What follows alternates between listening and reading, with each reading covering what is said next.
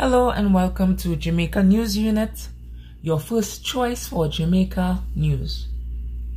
A Portland woman might have been KILLED in a domestic VIOLENCE encounter on Wednesday.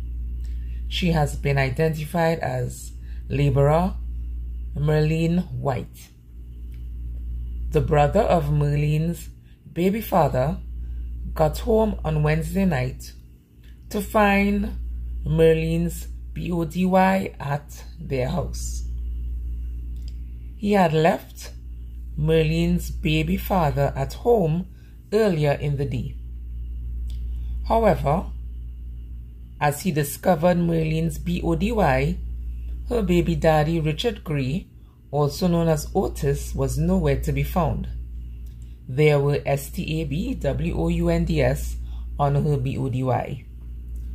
Merlene was taken to a medical facility for treatment, but unfortunately, she passed away.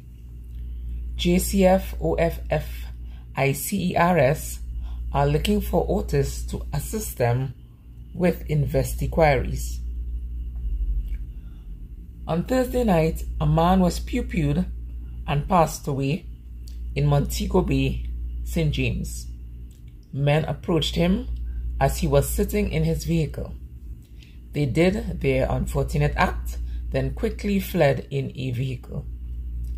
The man who passed away remains unidentified. Today, Friday, the BODY of an unidentified man was found at Innis Bay Beach, Long Road, Portland. The BODY had CHOPWOUNDS. He was discovered by someone as they walked the beach area. JCF OFFICERS were called in and inquiries are continuing. Feel free to subscribe to Jamaica News Unit, your first choice for Jamaica news. Bye.